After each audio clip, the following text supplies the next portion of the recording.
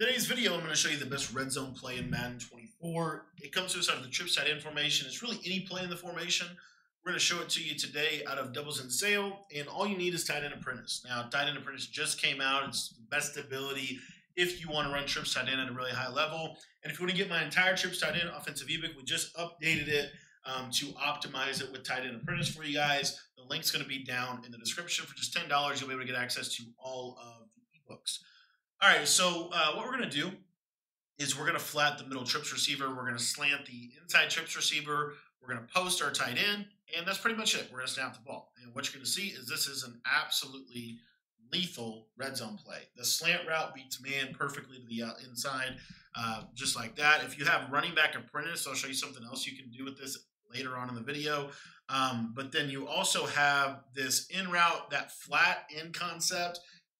The flat zone the flat route is going to act like a pick route for that outside trips receiver. And then the backbreaker route of this whole play and really this whole offense is this tight end post over the middle field. It's the best route in trips tight end. It is why I think without tight end apprentice, trips tight end is still good. It's just not as good. And when you have trips tight end with tight end apprentice, it really takes the offense to the next level because that tight end route is so good against man, is so good against zone, and it really helps just build the whole offense for you.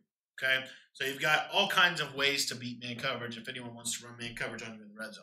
Now let's talk about zone coverage, specifically cover 3. And one of the most popular ways to run cover 3 in the red zone is to run it with a hard flat. So if they're using hard flats, the hook curl is going to get sucked in by that slant. You're going to be looking to hit that.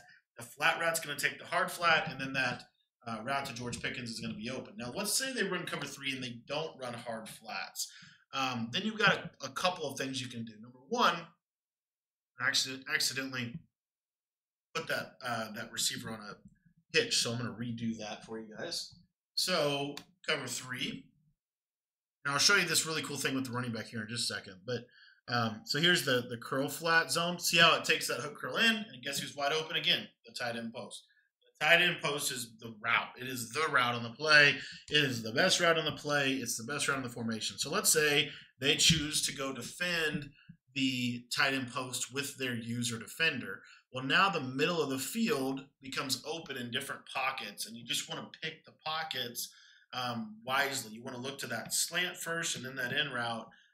And there you see. Now, one thing that's really cool that you can do this year to curl flat zones is if you use a running back ghost route that you get in running back apprentice, it'll hold the curl flat zone, and then you can kind of throw it just like that to the sideline, and it makes it a little bit of a safer throw for you against cover 3.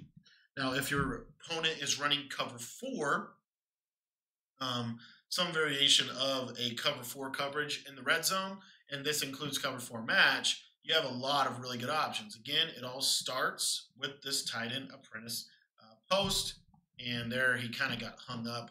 The bumping is not as bad as practice mode. Like it'll be a little, you'll see it won't be as big of a deal in game as it is in practice mode, but it is still a thing. So just kind of be smart to that. And there was actually low key again because of the bumping.